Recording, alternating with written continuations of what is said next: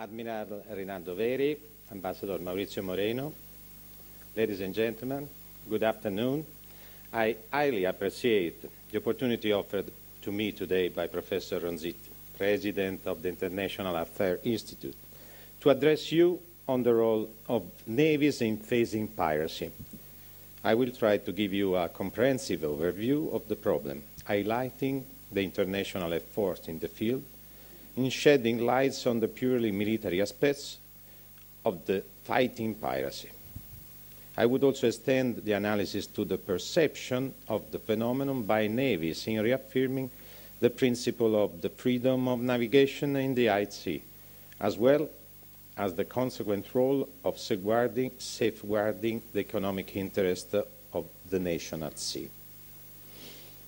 As globalization and the increased interdependence of all peoples and goods on Earth, freedom of navigation on the High Sea and free access to the sea lines of communication constitute a basic embraced by all nations whose population live in great majority, 90% and growing, within 200 kilometers of the coastline. Seaborne trade has more than quadrupled in volume over the last half century and now stands at over 90% of the world economic traffic, of which 95% passes through the key choke points, including the Suez Canal and Bab el-Mandeb, the Strait of Hormuz, the Strait of Gibraltar, the Bosphorus Straits, Straits of Malacca, and Singapore and Panama channels. Although representing only the 1% of the world sea surface, Mediterranean Sea plays a critical role in this global maritime traffic net, since 20% of the sea trade passes through this vital basin, connecting Europe, Asia, and Africa. Today's global security environment, referred to maritime domain, faces a growing number of challenges.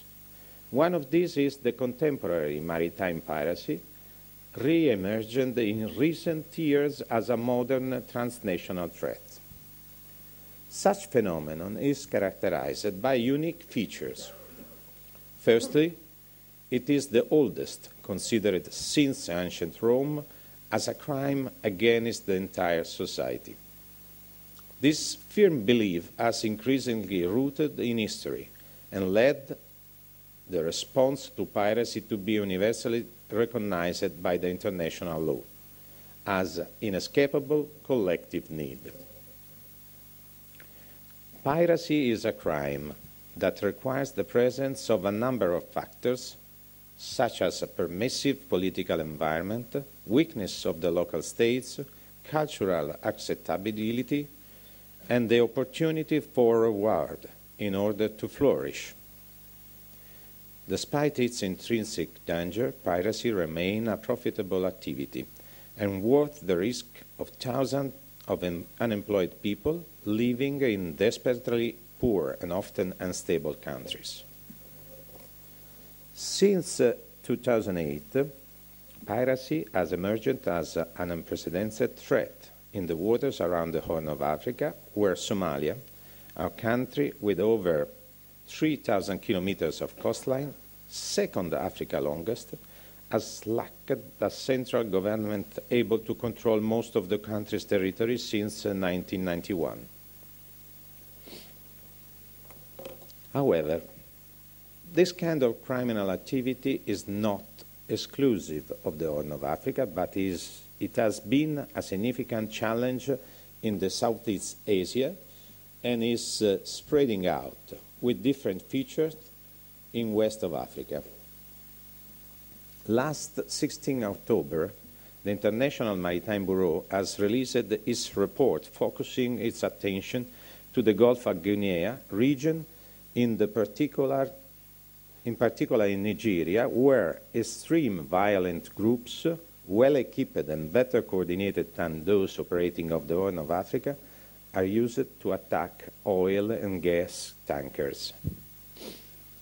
The Indian Ocean, the Arabic Sea, the Horn of Africa, and the Gulf of Guinea are indeed a high strategic arena for worst nations, in particular for the European Union and Italy, whose economies are strongly interlinked with these zones. They constitute a fundamental portion of the geopolitical concept of wider Mediterranean, where our political, economic, and social interests are at stake. The Gulf of Aden and Somali Basin are yearly crossed by over 25,000 ships, of which 6,000 strictly linked to national interest and 1,500 Italian-flagged. The Indian Ocean is an high road where two-thirds of all world oil trade, half of the world's container traffic, and one-third of the traffic of the so-called bulk goods are transiting daily. Moreover, in recent years, the amount of goods transported by sea has increased significantly from 6 million tons in 2001 to almost 10 billion tons in 2012. To this regard, the international community is well aware of the consequence that this threat may have on the Mediterranean, one of the largest hubs around the globe, as many stakeholders may prefer to divert merchant traffic to Cape of Good Hope, circumnavigating Africa, thus cutting off the Mediterranean from the great economic flow. As an immediate consequence, Lloyds have included piracy among war risk, charging costs much higher than the usual maritime perils. Piracy is then an alarming phenomenon which may cause severe impacts on medium-long term if not tackled opportunely. It is exactly the enormous potential risk of economic shock of small criminal groups threatening one of the world's primary trade routes that has drawn an expensive international commitment to countering piracy off the coast of Somalia. Since piracy takes place on the high seas and often very far from the shore, combating piracy acts require more than the typical police prosecution cooperation, which is predominant in land-based ordinary law crimes such as theft or robbery. For this reason, supported by a responsive role in the United Nations, navies have been called to play a pivoting role in fighting piracy. Despite an unprecedented maritime naval deployment in the region, which sees 3 international task forces, one is NATO, one is EU, and the other one is a coalition led by USA, and 9 independent national counter-piracy missions by China, India, Iran, Japan, Korea, the Republic of Korea, Malaysia, Oman, Russia, and Yemen, navies as frontline entities have been able to treat symptoms rather than defeating the threat. Fact is that over 5 years into this effort, thanks to the non-stop commitment of navies at sea, the international community has been able to mitigate the rise in piracy in the Horn of Africa region, but has failed to change the dynamics that have allowed piracy to boom in the region. Although piracy criminal activities at sea are, de facto, the effects of a phenomenon, whose root causes are still residing in the Somali territory, no boots on the ground policy adopted by international community, still under harsh debates, has identified the sea as the only possible element where basing all counter-piracy operation, on the sea and from the sea to land, thus strengthening the sea-basing concept. For this reason, navies continue to represent the most appropriate way to ensure a credible presence in the international community in this wide strategic arena, which covers about 2.5 million square miles an area roughly 50% larger than the territory of the European Union. Due to their flexible and polyvalent capacities, navies continue to the commitment job both at sea, ranging direction from attack prevention to piracy disruption, going through deterrence, direct and indirect protection of merchant shipping, and from the sea to land through confidence-building measures, as well as direct attacks against piracy logistic dumps ashore without collateral damages. In the last 5 years period, pirates were able to change dynamics and tactics, moving their action from the Gulf of Aden to the Somali Basin, pushing farther east to the Arabic Sea, India and Maldives, are far south to the Mozambique. This ability to rapidly counter-react to Navy tactics adopted by NATO, EU, and coalition task forces, clear proof that piracy phenomenon is better organized and structured than initially assessed. Call for an extensive and effective surveillance coverage of the area, as well as an intensive intelligence information sharing among all the actors involved, is necessary. Thus, a better coordination among nations' operational centers, military and civilian, to achieve an effective integrated surveillance would be beneficial to prevent and deter pirate attacks. To this regard, I would like to underline the commitment of the Italian Navy in the field of information gathering and sharing. At the foundation of our integrated maritime surveillance policy, which is pursued through an interagency approach at national and international level. The Interagency Center, the ISM, Dispositivo Interministeriale Integrato di Sorveglianza Marittima, is the practical application of such concept at national level, getting together all national maritime agency actors under the lead of the Prime Minister Cabinet, and at international level. I would like to mention the success of the Virtual Regional Maritime Traffic Center, an ambitious Italian project launching in 2004, which today allows the exchange of information among 33 navies operating throughout the globe, from the Brazil to Singapore. However, the extent of the area of operation, the uneasy meteorological condition, and the threat peculiarities, as well as the need for an adequate coordination among all operating assets in the arena, ask for appropriate tools to be used in terms of size and autonomy, with performing C2 and surveillance capability, special forces, Marines boarding team embargoed, air assets, ILO, unmanned aerial vehicle, but overall ships able to intervene quickly. Keeping these aspects in mind, most of the Western navies, and Italy as well, have undergone a depth fleet modernization process toward a more flexible and balanced naval instrument.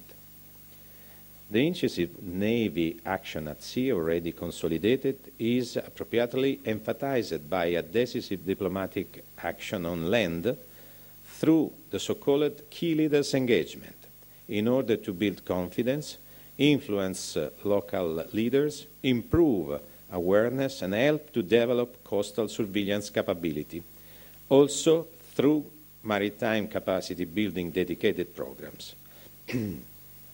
This action could be contextualized within the Navy historical role of naval diplomacy, which have seen in the past navies operating in synergy with Foreign Affairs Department.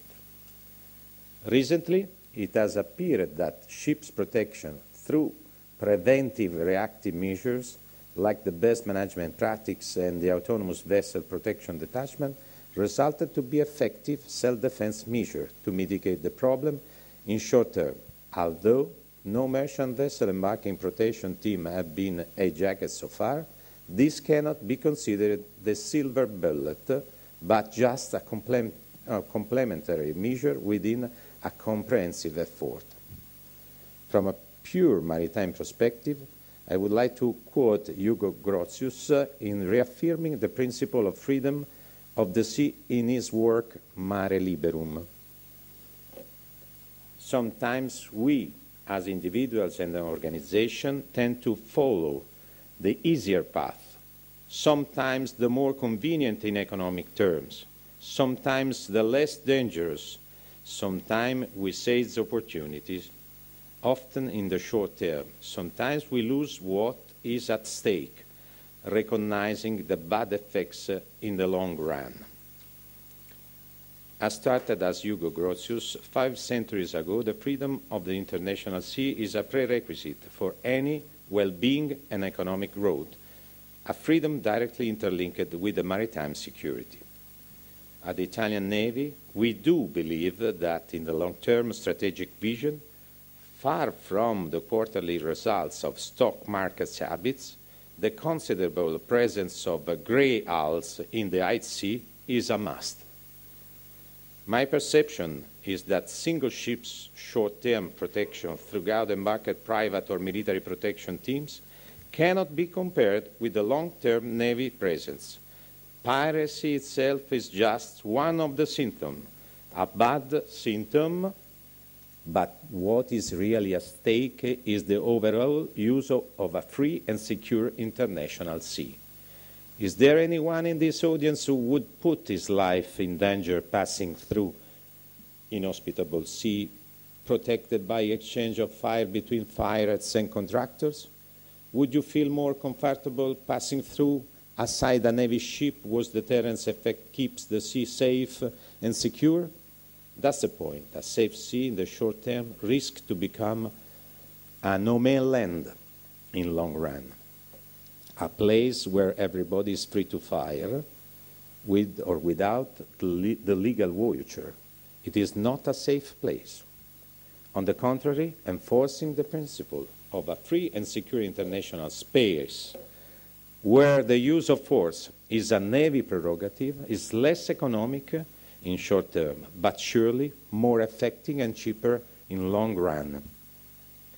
Navies have collectively the role of guarantee good order at sea, wherever and wherever the symptoms are, and as a consequence, by creating preconditions for a secure use of the sea, they have a role to act as economic capacity enablers. By achieving an effective maritime security, navies have therefore a pivotal role for reconstruction of fundamental economic bases like commerce, fishing, legal exploitation, and marine resources and tourism. This is our role, more complex, face it, interdisciplinary than just a constabulary role.